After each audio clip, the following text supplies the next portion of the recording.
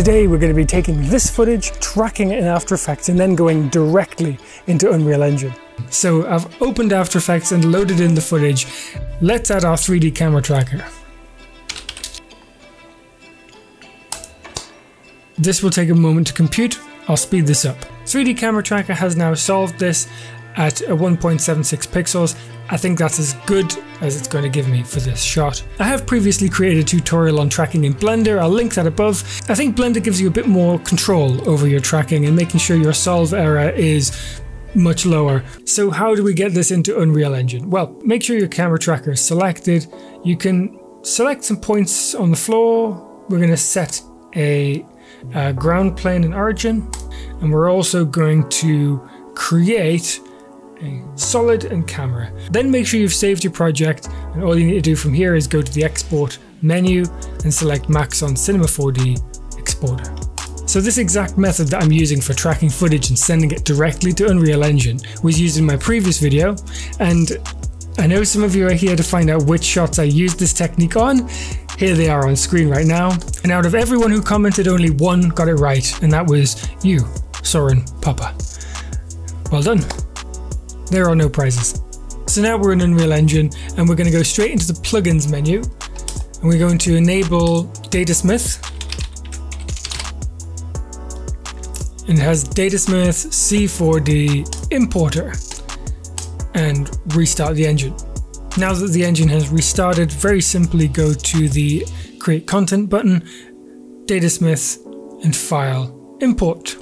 And navigate to the folder that you saved your C4D file in. There's mine, and open. Save it into the content folder. So in the content browser, you'll see an animations folder. Inside there is a level sequence which will literally contain the keyframes from your After Effects sequence. If you double click on the level sequence, it'll open in Sequencer. You may then notice a few weird things. So first of all, I'm not seeing any keyframes to start with, and I also did not have 18 million frames. I don't have that many frames.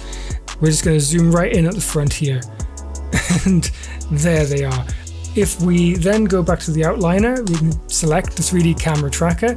If we press play now in the timeline, you'll see it's moving, and that is good. Now the second weird thing.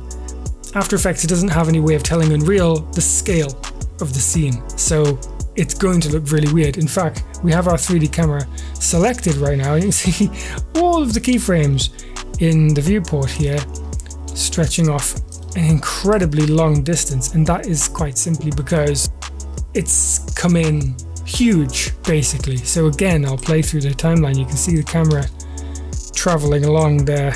Yeah, it's obviously wrong. So to fix that, we are then going to scale the parent object. And the problem is I don't really know how much to scale it by. In my previous attempts, I've scaled it down to something ridiculous, like 0.01. So I'm going to try that and see if it works. 0.01. That's obviously too small. So I'm just going to actually just click and drag till I'm around about my height, I guess. 0.07. Let's try 0.08. Now let's see how far we travel. That feels more like a walking pace.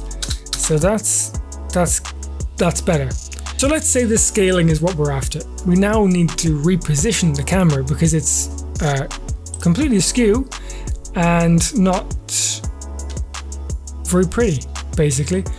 I should just be able to rotate this parent object, and there we go. It is repositioned within the environment, and that is our camera move. So this is obviously mega useful if you want to bring in natural handheld camera movement for your Unreal Engine projects or short films. I am now going to try something with this camera move.